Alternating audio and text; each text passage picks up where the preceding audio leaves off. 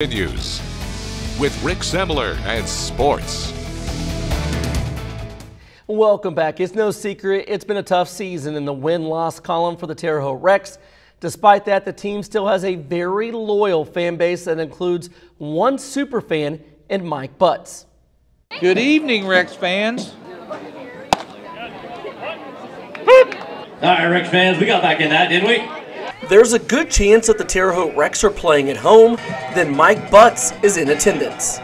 Nice opportunity for us older generation to come out and see these young men play. Since 2017, Mike has been a regular at Rex games, missing just a few over the last 6 years. I like to come out here and see these young men play.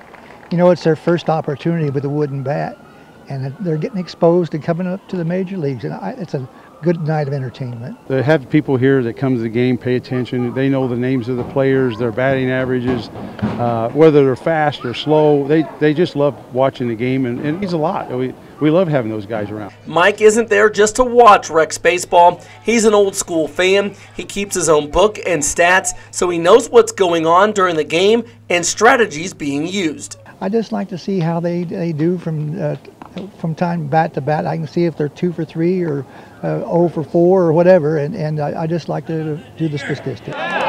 There was a survey done, 63% of the people who walk out of a baseball stadium don't know who won or lost. They just know they had a good time. The 37% is like Mike.